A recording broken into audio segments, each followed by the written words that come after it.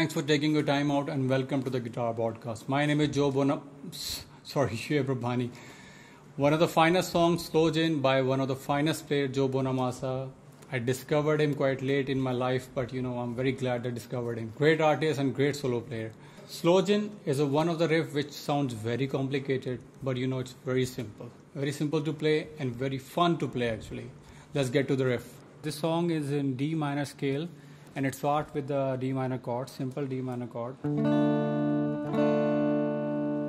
But when you're reaching to this F note on the E string, you have to pull it off.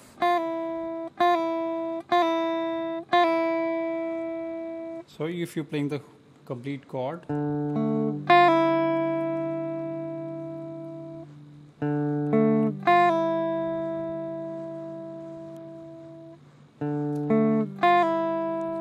pull off on the F note on the E string, and right after that you have another pull off from this 3 to 1 on the B string, which means the D note to C note,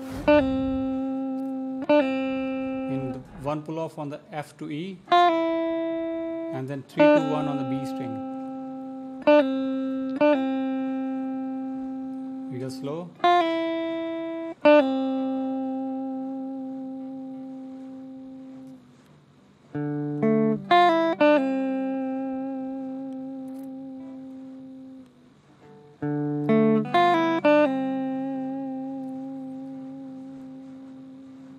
And after that you go for the F chord, but not the complete F chord like this, not this one, but only 4 string, and you have to have this note on a C note on the B string, F note on the D string. This will give you the complete F chord feeling, but you'll be playing only 3 strings, this D, the G and B.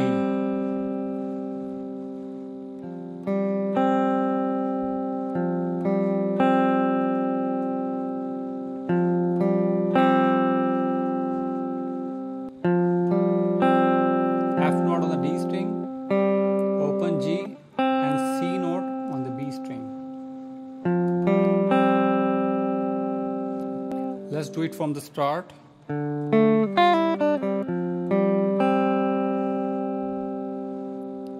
Real slow.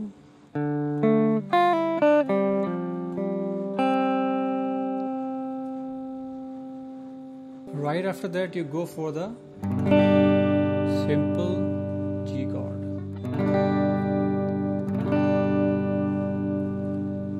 So let's combine 3.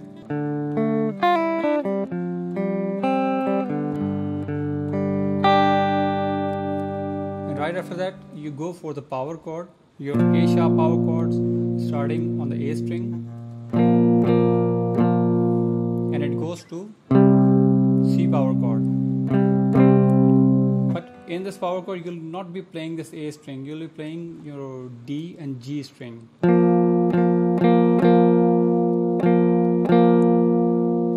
For the A sharp power chord you'll not be playing the A sharp note, you'll be playing these 2 strings D and G, and 3rd fret on the D string and 3rd fret on the G string. And after that you do take them for one step.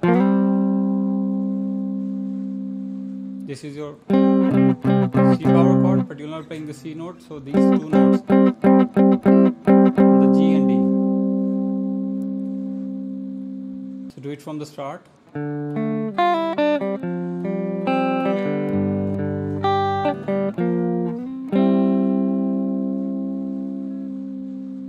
Real slow.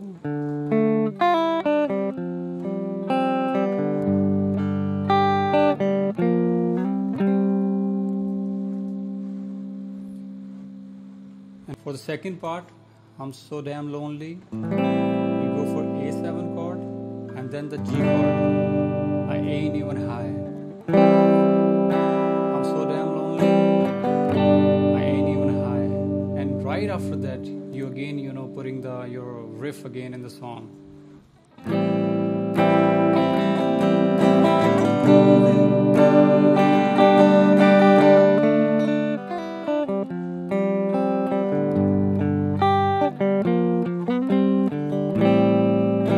so damn lonely, I think I'm gonna die. And right after that again